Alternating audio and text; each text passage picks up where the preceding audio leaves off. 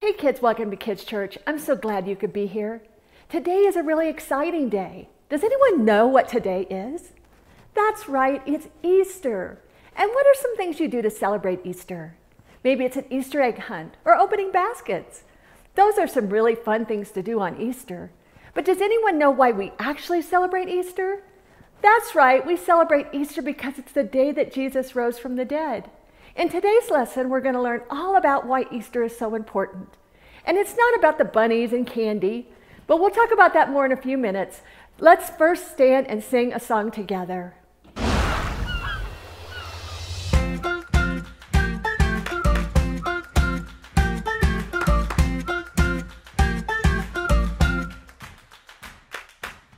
The sun is shining down on me. My heart is full of love and peace. God's given me so much.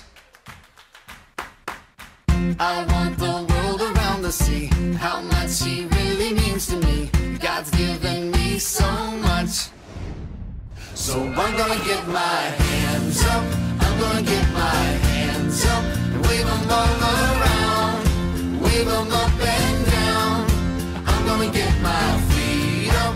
I'm gonna make them jump up to the sky, way up to the sky.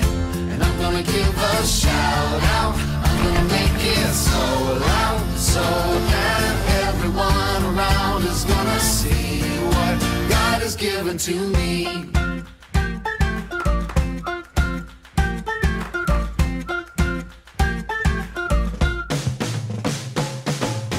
The sun is shining down on me. My heart is full of love and peace. God's given me so much. I want the world around to see how much He really means to me. God's given me so much. So I'm gonna get my hands up. I'm gonna get my hands up and wave them all around. Wave them up and down. I'm gonna get my feet up. I'm gonna make them jump up to the sky, way up to the sky. And I'm gonna give a shout out. I'm gonna make it so loud, so that everyone around is gonna see what God has given to me.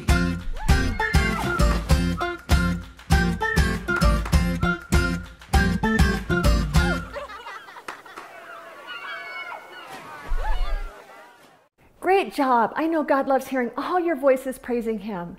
Now let's say our big idea together. Easter means we can have a new life. Let's get ready for our lesson. Hey kids, today is a really special day. Do you know what today is? Easter! The day you get all kinds of candy and get to have Easter egg hunts. I love all that fun stuff, but do you know what Easter is really about? Well, that's what we're talking about today. So here are the most important things you need to know about Easter. Easter is not about bunnies and eggs. Have you ever done an Easter egg hunt? Do you usually get a bag full of goodies for Easter? Those are some fun things, and it's good to have some fun when you're celebrating Easter. But did you know it's not actually about bunnies and candy? It's actually about something way cooler. Easter is all about Jesus. You remember Christmas, right? The holiday that celebrates the birth of Jesus? Easter is another important day on the calendar that celebrates Jesus. But it's not about His birth. It's about what happens at the end of His life. And it's an event that changed everything. Easter means Jesus rose from the dead. Have you ever heard about Jesus dying on the cross? Well, He actually did die. But don't worry. 3 days later, He came back alive because He's super powerful. He fed 5,000 people with just a few fish and the bread. He walked on water, and He healed sick people. But the most powerful thing He ever did was rise from the dead. The grown-up word for this is resurrection. Easter means we'll rise from the dead. But maybe that's a little weird. Kids don't usually think about dying. And it might actually seem pretty scary, but we can't live here forever. Everyone will die someday. But Jesus' power wasn't just for us. It was for everybody.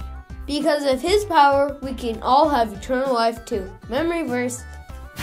And just as Christ was raised from the dead by the glorious power of the Father, now we also live new lives. How awesome is that? Jesus shares his power with everyone that accepts him into their heart. Easter means we can have new life. If Easter is about Jesus, why are there bunnies everywhere? It's because bunnies have lots of babies, and babies mean new life. And that's why we celebrate in the spring too, when everything starts to grow again. It's because Jesus, in his resurrection, gives us new life. So kids, this Easter, have lots of fun, but still remember what Easter is actually about, Jesus. So what did we learn from the video today? Let's review. Who do we celebrate on Easter? Jesus. What is the grown-up word for when Jesus rose from the dead? Resurrection. True or false? We can have a new life through Jesus. True. Jesus came to earth with a mission to accomplish. That mission was to die on the cross and rise again. And that's exactly what he did. He did this to save us from our sin. The Bible tells us we have a problem with sin, and Jesus fixed that problem. Because of Jesus, we get to live in heaven someday. And it also means that we get a new life while we're here on earth. This new life means we can live to honor God and tell our friends about him so that they can follow him too. How cool is that? Jesus loved us so much that he was willing to give his life to help us. And he uses this awesome power to give us both a life here and on in heaven. That reminds me of our memory verse. Let's all stand and say it together. And just as Christ was raised from the dead by the glorious power of the Father, now we also may live a new life. Romans 6:4.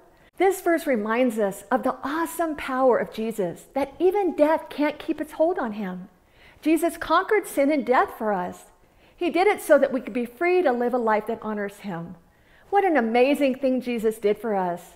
Jesus saved us from our sins, and all we have to do is learn how to follow him. It's that easy. If you want to learn what it means to follow Jesus, talk to your parents about it today. If you know what it means to follow Jesus, then you shouldn't keep it to yourself.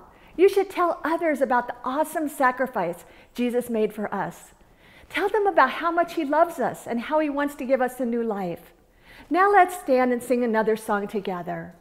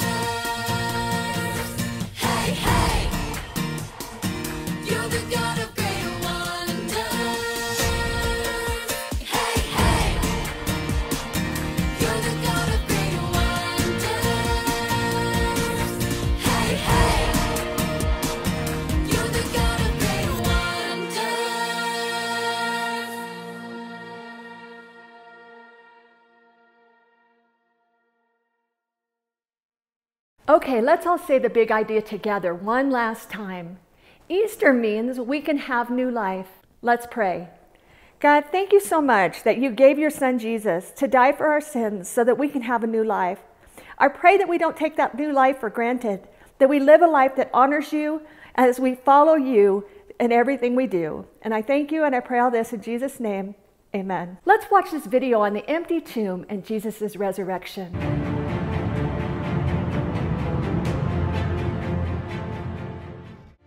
After hanging in pain on the cross for hours, Jesus cried out, "It is finished," and he gave his spirit to God. Despite his sadness, Joseph of Arimathea, a man who was secretly a disciple of Jesus, knew that to give Jesus a proper burial, he had to do it before the quickly approaching Sabbath. Filled with sadness, Joseph went to Pontius Pilate, the Roman governor, to ask if he could remove Jesus' body from the cross. After Pilate gave him permission, he and Nicodemus went to the cross with materials to prepare Jesus' body for burial. Together, Joseph and Nicodemus carefully wrapped Jesus' body in strips of linen with burial spices, which was a part of Jewish tradition. Near the place where Jesus was crucified, there was a garden where a tomb had been cut out of the rock, something only rich people could afford. This tomb belonged to Joseph, and no one had yet been laid to rest there. It was in this tomb that Joseph and Nicodemus laid the body of Jesus.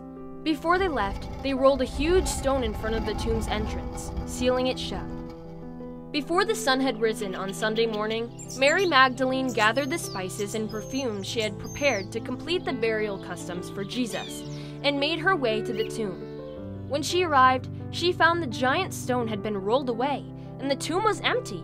Deeply worried by what she had seen, she ran as fast as she could to tell the disciples Peter and John what had happened. "They've taken our Lord's body, and we don't know where," Mary cried. After hearing Mary's story, Peter and John ran to the tomb. John arrived first, but he did not enter the tomb.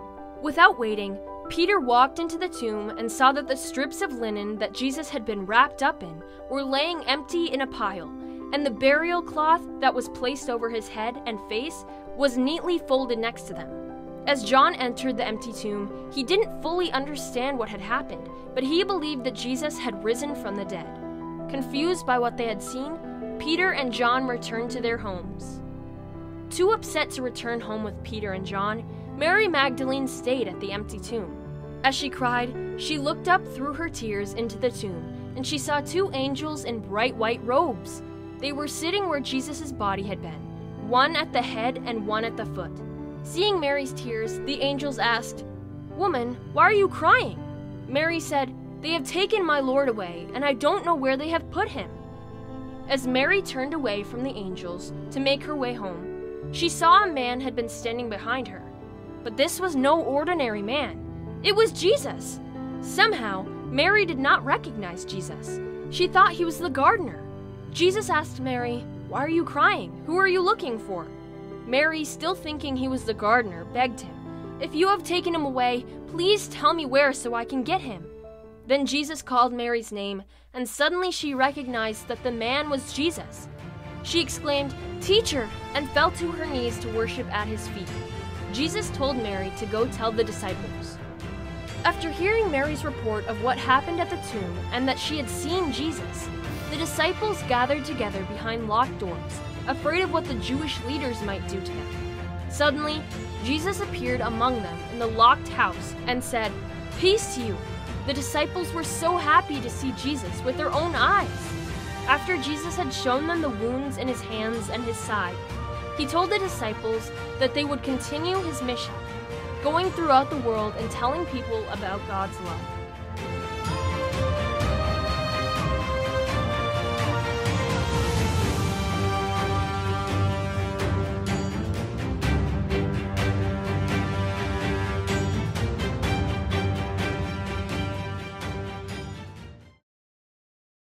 Now it's time for crafts.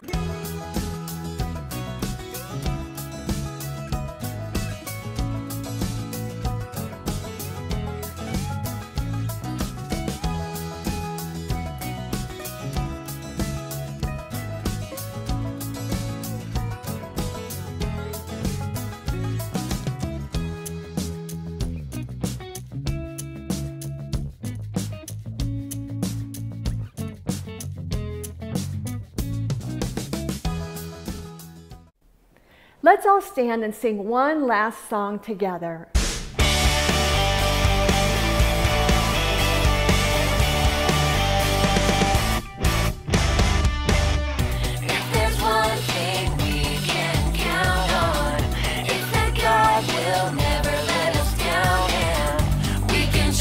Everything he does, he keeps his promises, we know, because, yeah, the word of the Lord holds true. We can trust him, we can trust him, yeah, the word of the Lord holds true.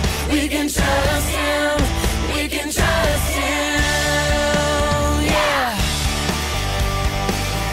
Oh, yeah.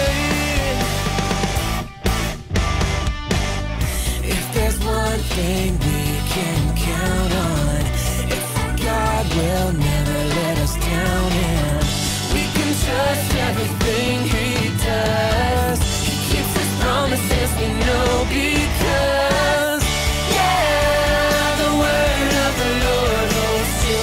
We can trust him, we can trust him, yeah, the word of the Lord holds true. We can trust him, we can trust him. Yeah, the word of the Lord holds true. We can trust him, we can trust him. Yeah, the word of the Lord holds true. We can trust him, we can trust him, we can trust him, we can trust him.